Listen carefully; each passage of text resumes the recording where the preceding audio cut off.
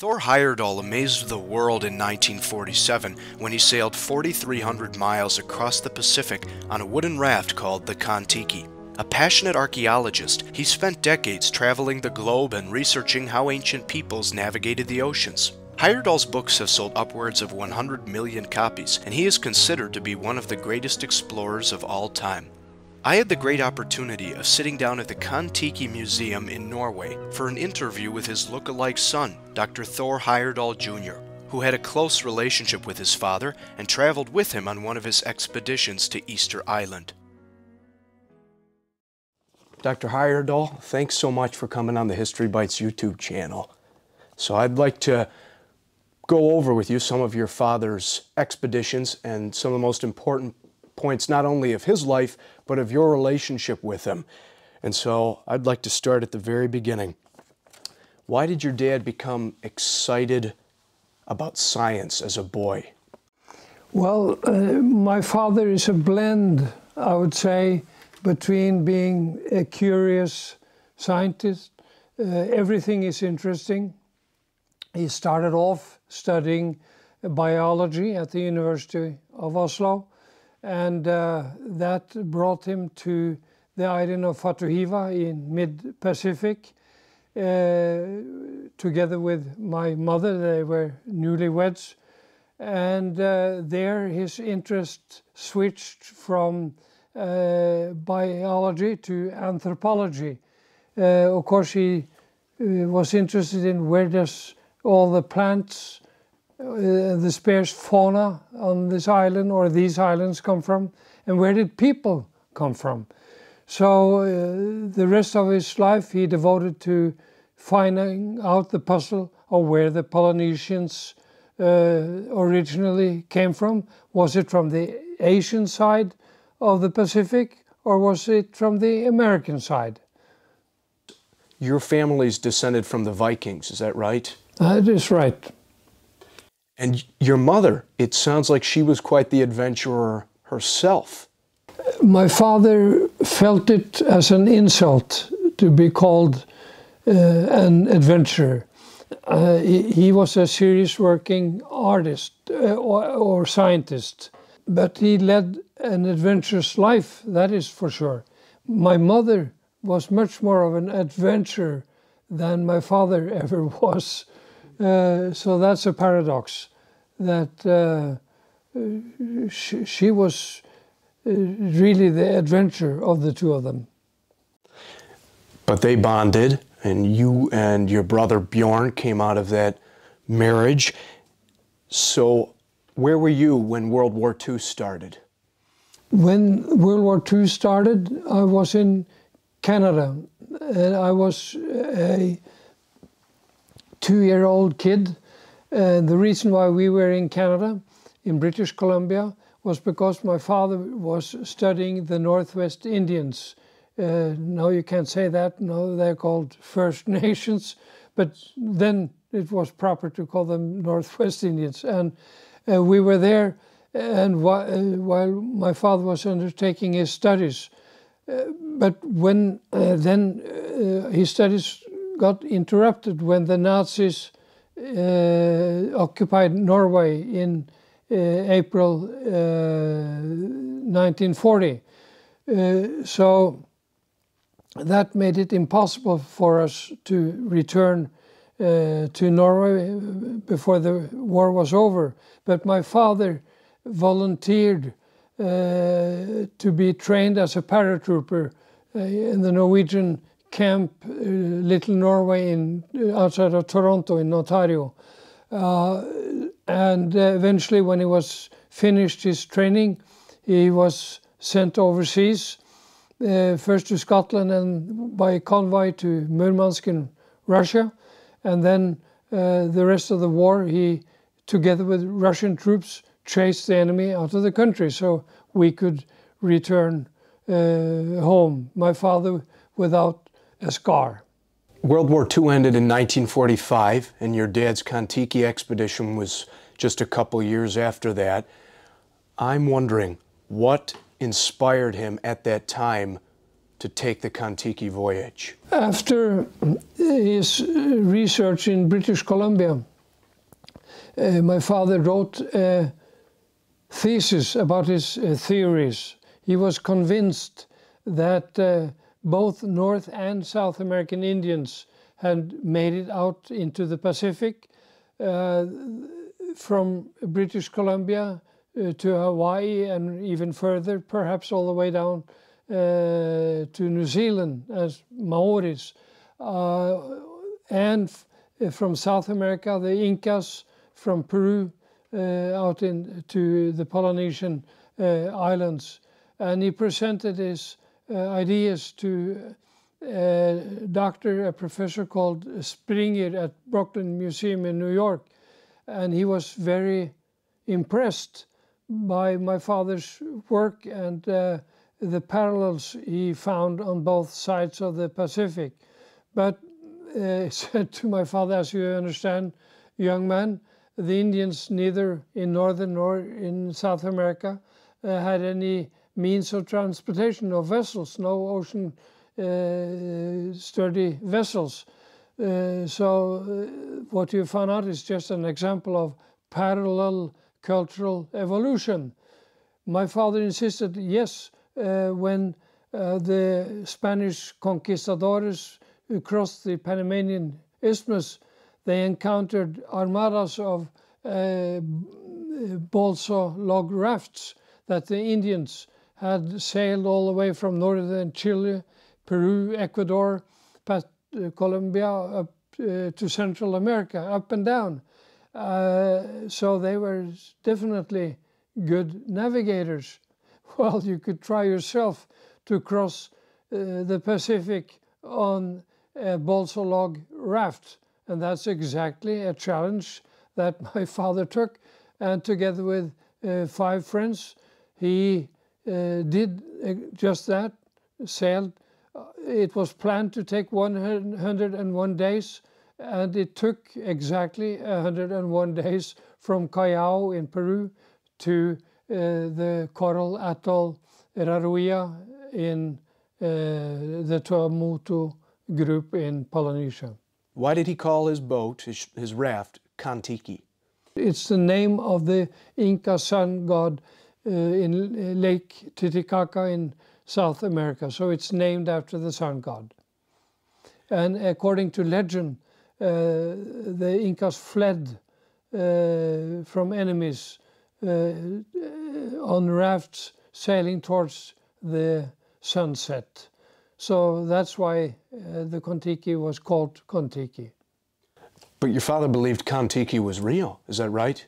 And that he lived around AD 500? Sure. Yeah, exactly. Why didn't Kon-Tiki sink in the Pacific Ocean? Why didn't it sink? Well, my father insisted that the balsa logs were impregnated by sap in the freshly cut logs.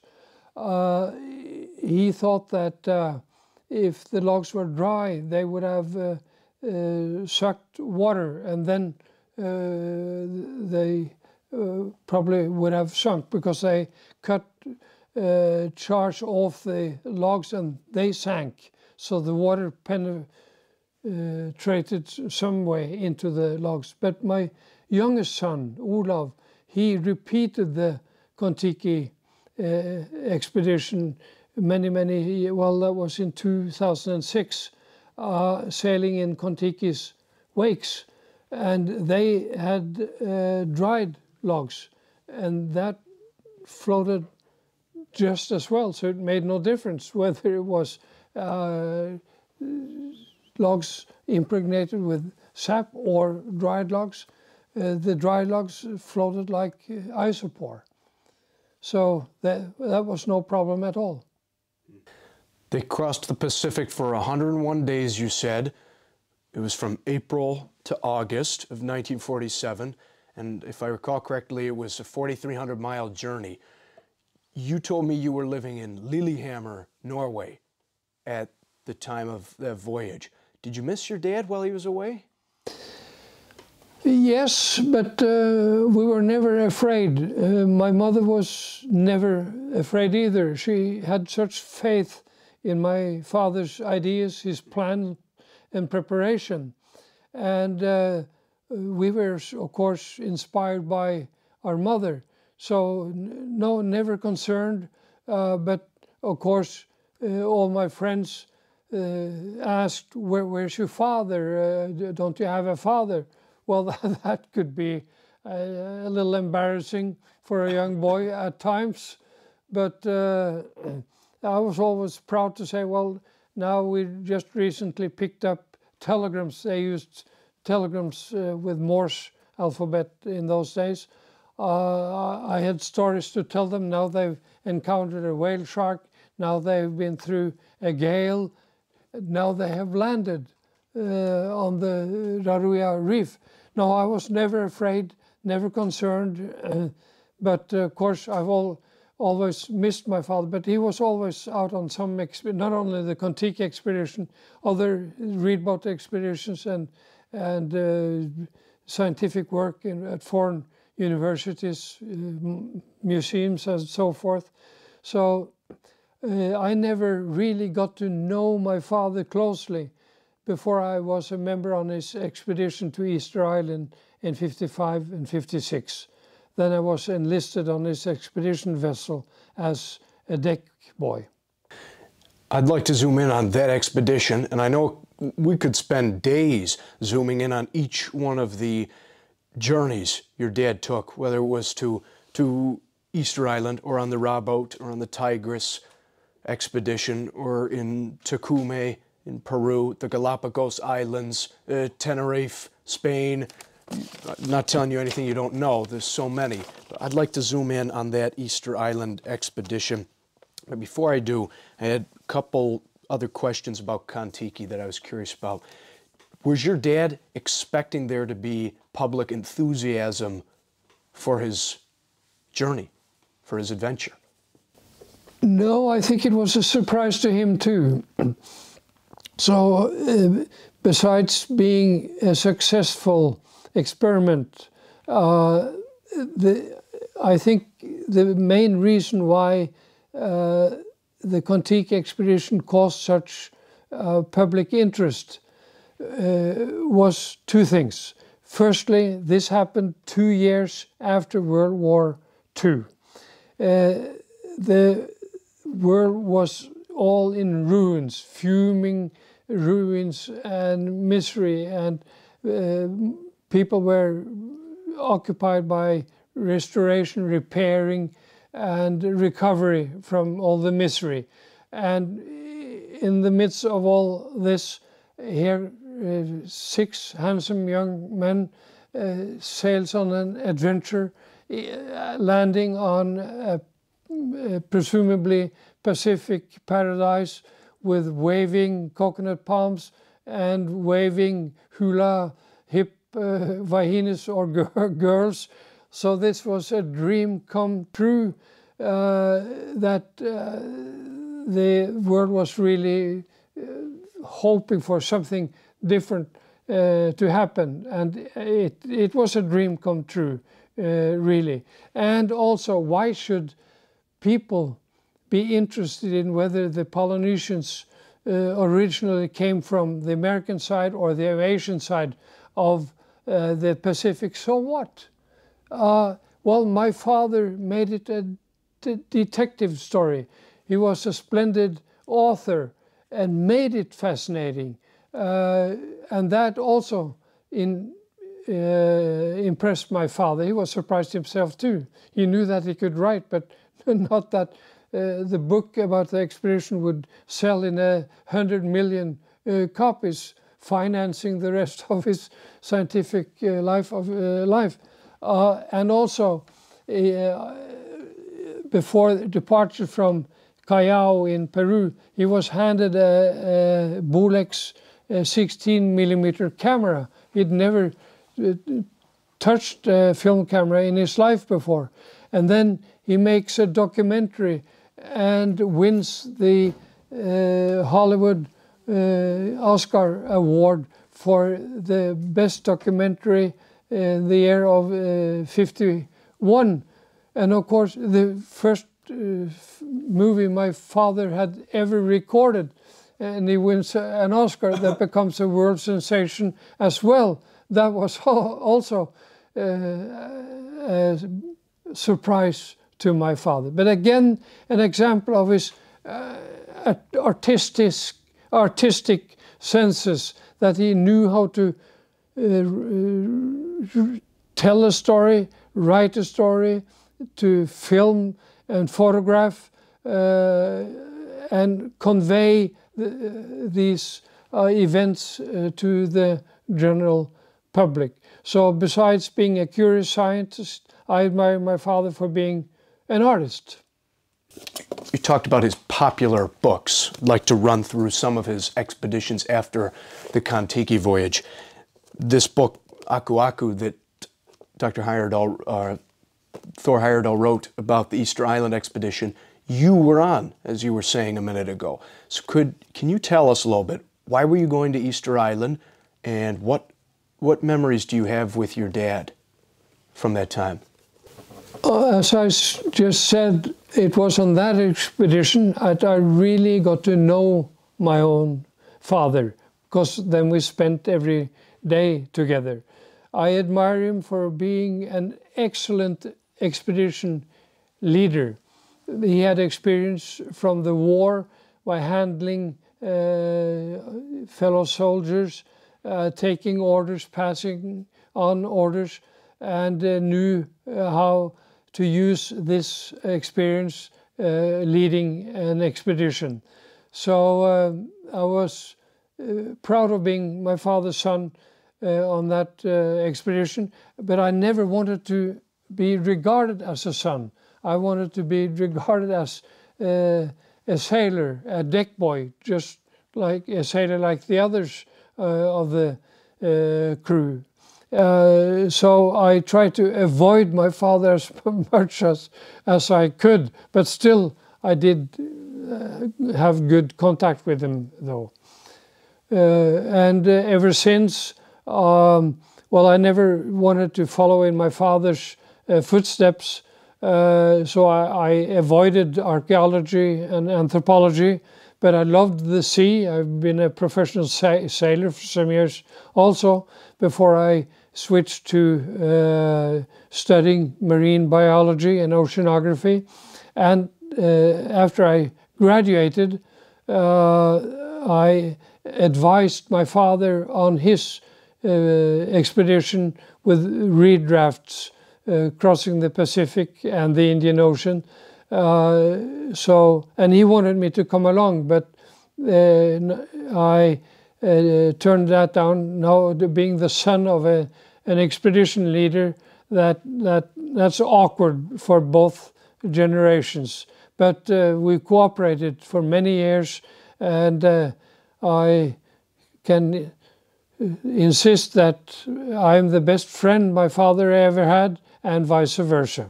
I never had a better friend than my own father. What were some of his really good qualities that you look back on and remember? He experienced so much, had a very adventurous life, but never got spoiled. He was, well, I've been with him on top of the rim of the volcano Vesuvius outside of Naples, and to experience that with him. I myself, I have some geology in my curriculum. To experience looking down into the fuming crater, how he experienced that moment, that I admired him so much for that. He lived. He never became spoiled. Or meals, well, any pleasure that life can provide you with, I admired him for that. And it was so much fun to experience things together with him. When I read how he has recorded these experiences in his books, sometimes I remember, gee, did I join him on that trip? And I was surprised. Yeah. Well, that's how he experienced it and how he tells it. And I corrected every sentence. Everything was true, colored by his way of experiencing it. Him being an author again, with an author's imagination. That leads me, I have a few questions to zoom in on some of your dad's expeditions after Kon-Tiki. I'm curious, as an aside, about the Easter Island trip. What does aku aku mean? It's your spiritual, the part of your spirit that sometimes leave your mind and your heart and walk beside you and advises you, do this, do that. It's the other you. It's part of you, but sometimes you can communicate with yourself. That it's a spirit. It's a human spirit. Sorry, that's what the Polynesians believe? Yes. Especially Easter Island is an aku aku. So if you have a good aku aku, you're very fortunate. Yeah. My father had a good aku aku, and I'm happy with mine as well. In his book, Aku Aku, he writes a few different times about you during that expedition. One of the things he says is that you slept on the volcano Orongo for 4 months. Yeah. Is that true? Yes. We spent 6 months on the island, and the 2 first months I spent together with the rest of the expedition crew in our camp in the Bay of Anakena in a tent. But the last 4 months I was secretary or assistant for one of the American professors, and he lived down in the village. But I prefer to live on top of the volcano, Ranu Kau it's called, and there was a village ruin called Orongo, as you said. And I helped him map the ruin village. And the natives were frightened by that I lived all alone up on with the old spirits, and they thought that was really risky. They were afraid that I would never come alive down again. But yeah, and I was a happy young man up there, all by myself. Free. You studied. You and your dad's team studied the famous statues on the island. You studied caves. You studied the different topography or the landscapes on the island. What did he learn while doing those excavations on Easter Island that was significant? We discovered through talks with the elders who had inherited legends from their forefathers and foremothers. So it was surprising how much the locals knew about their own history. And my father was so surprised. Why haven't you told earlier visitors everything you tell me? Well, nobody ever asked us. So if you want a question, no, if you want an answer, you have to come out with your question. My father was curious, he asked, and he got a lot of information.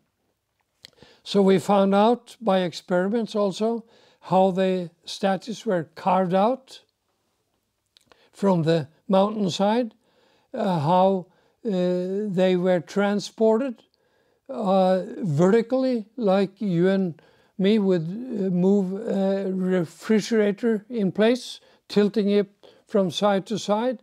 We did that as an experiment successfully. So many of the mysteries of the island were solved even on that expedition. But no proof of where the islanders had originally come from, and that was really what my father mostly searched for. I graduated from the University of Oslo with a fellow student who later became a professor of medical genetics at the University of Oslo. He has made an expedition to Easter Island and taken samples, blood samples of locals who can trace their ancestry back to prehistoric times. And he has found a genetic DNA proof of South American origin on Easter Island. Polynesia. And that has been, yeah. And this was done many, many years after my father passed away. But before too long, a little long, I'm no hurry, but when I'm hopefully reunited with my father, I look forward to telling Papa, my fellow student, he found proof that you were right.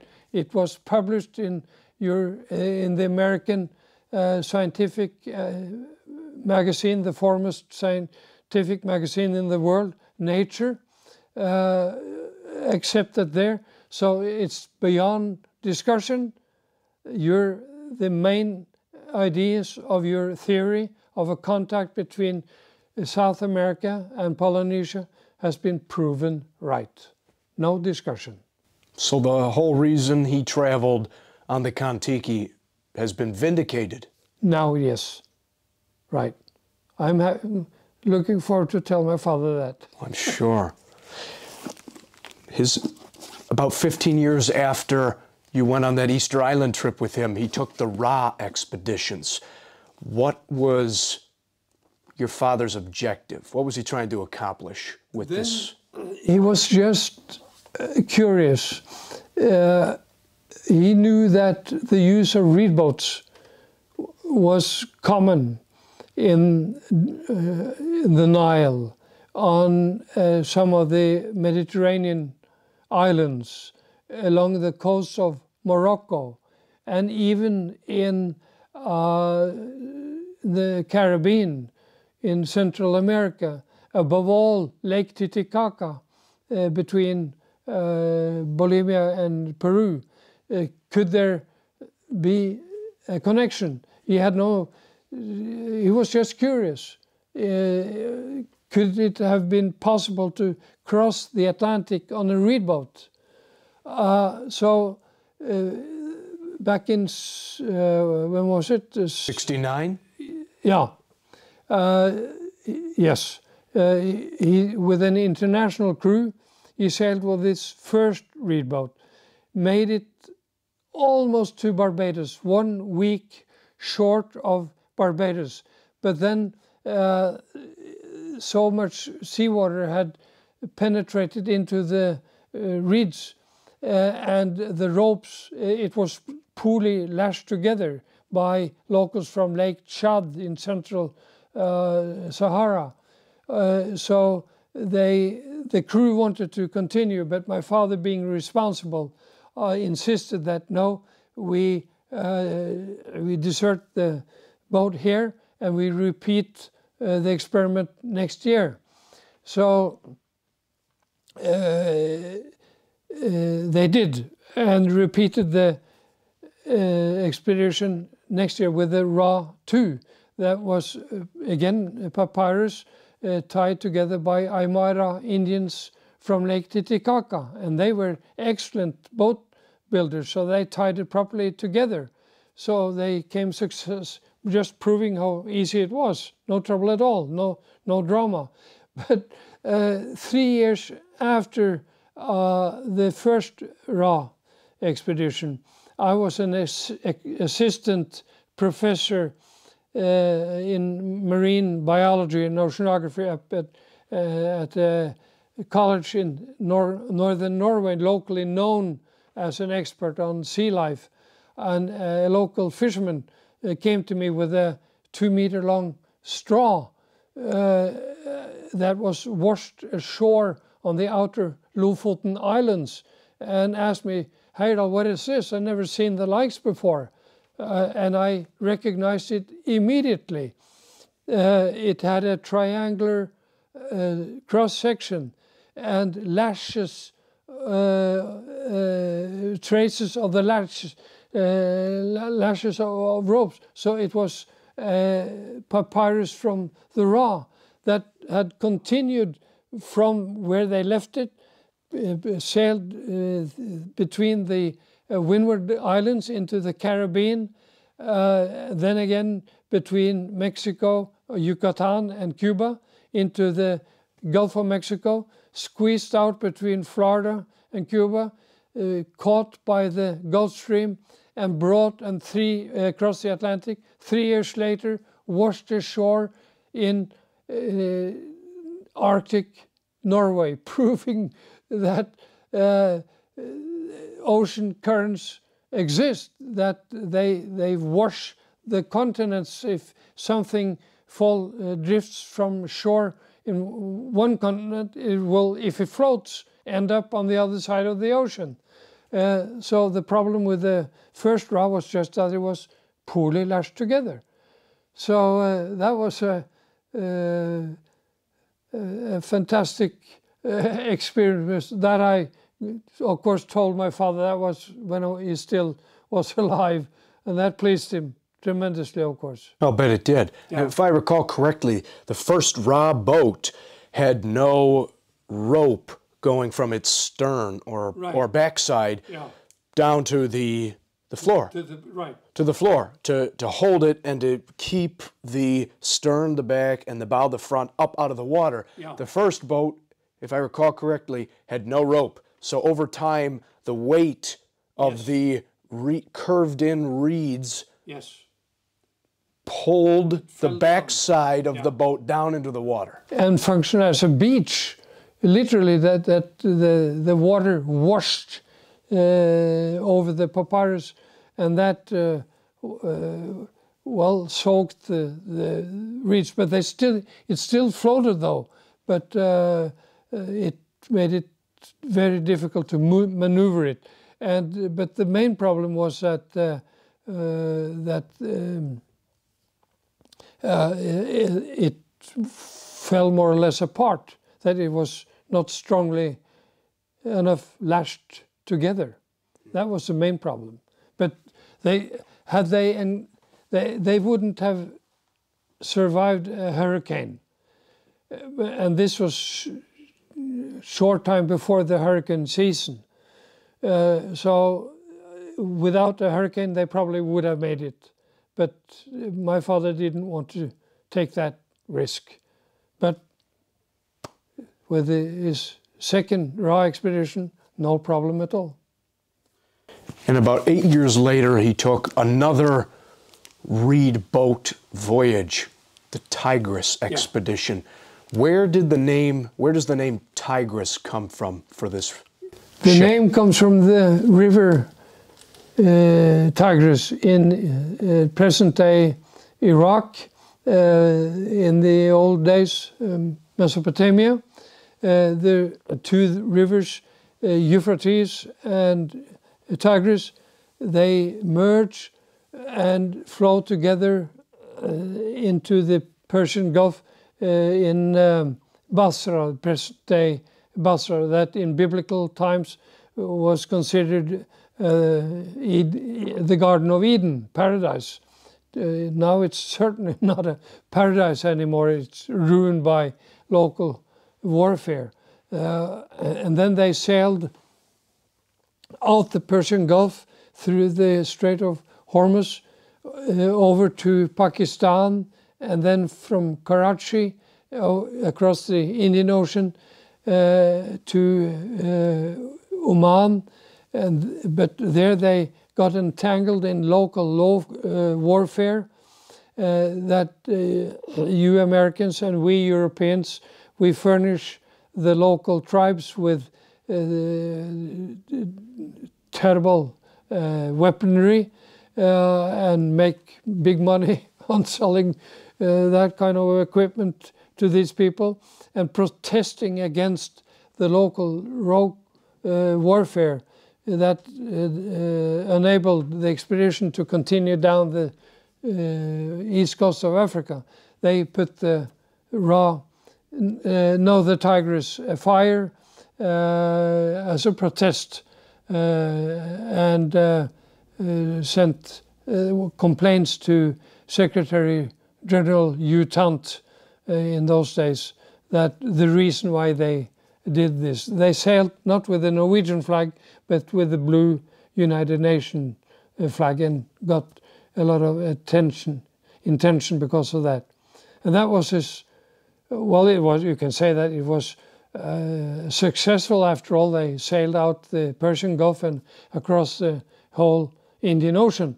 But as an oceanographer, I can easily say that had they been able to continue, they could have sailed with the Agulhas current down the east coast of Africa, around the Cape of Good Hope, from the opposite direction of the explorers, and get help from the Benguela current coming up from the Arctic, bringing them up to the South Equatorial Current and bring them across the Atlantic. Maybe they could have ended up in Central America too, just like the Ra. But that remains undone. Speculation. What motivated your dad to go on that expedition? Curiosity. Just there were similarities that puzzled him.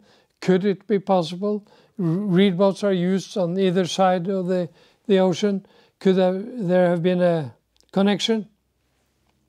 And well, that was, he said that my life is not long enough to pursue these theories, but younger generations have the opportunity. I've just proved that it was possible. Your dad, even when everyone said, you're wrong, you're going to die, he was so convinced that he went through with his Kon-Tiki expedition anyway, along with his other voyages. I'm not telling you anything you don't know, but I think it's important to note that he had done a significant amount of work before he went on these adventures, studying and researching, and as we talked about earlier, he wasn't just a daredevil.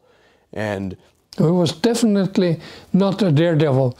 He couldn't even swim during the Kon-Tiki expedition. My father almost drowned as a young kid, and he was scared of water. So he hadn't even learned how to swim during the Kon-Tiki expedition. He learned it later. He taught me to dive, so he overcame it. But he was certainly not a daredevil, but he had faith in his ideas, his theories, and his ability. So he was always convinced that I don't even need to undertake these expeditions because my theories are so sound.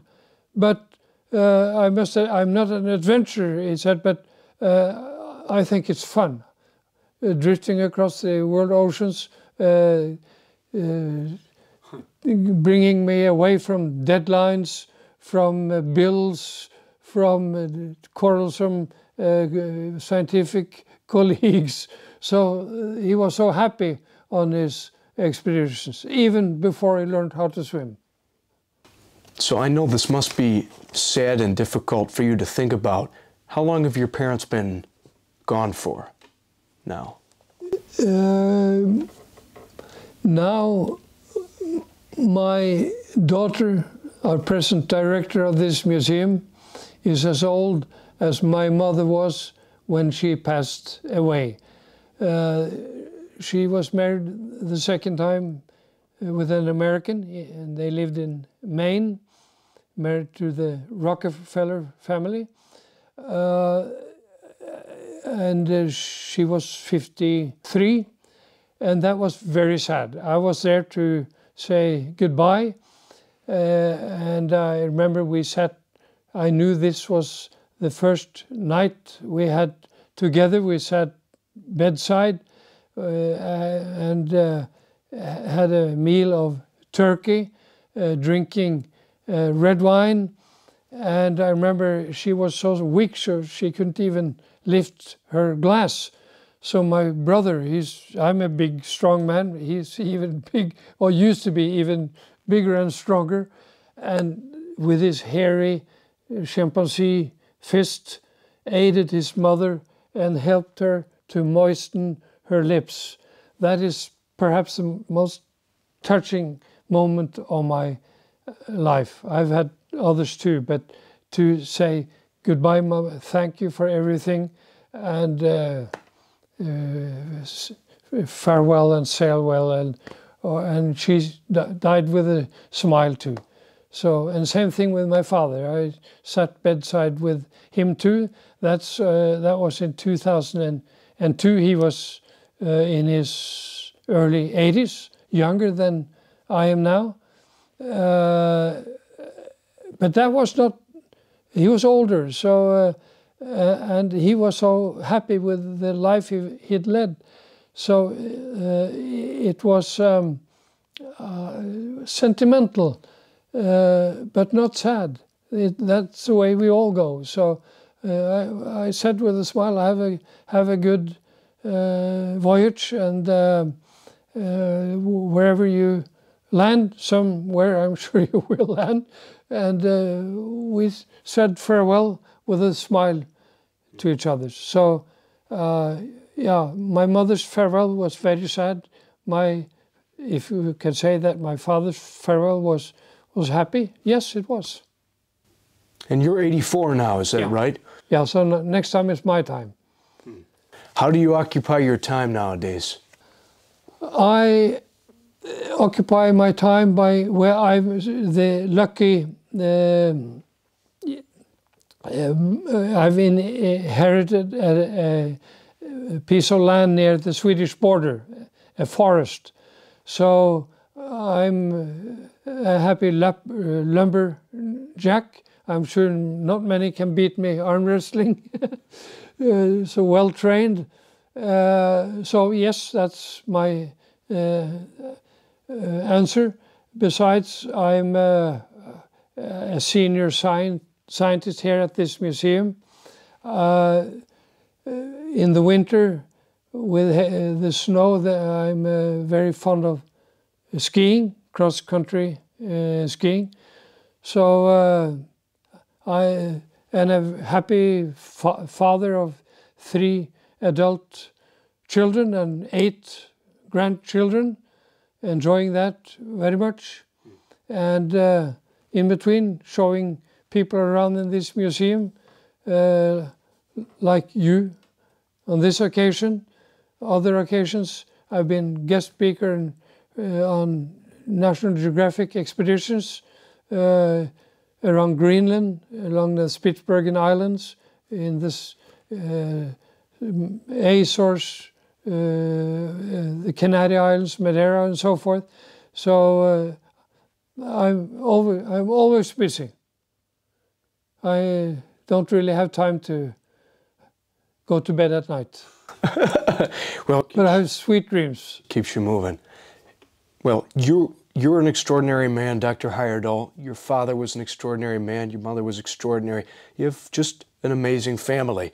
It's not just hyperbole to say that, and it's been an honor to chat with you. Wonderful to meet with you. Thanks for sharing memories of your dad and some of your own experiences in your career. I appreciate it very much. And to everyone watching, if you haven't subscribed to the History Bites YouTube channel yet, please do so below. And you can see a video that I made about the Kon-Tiki expedition here in Norway, also linked in the description. And until next time, go learn your history.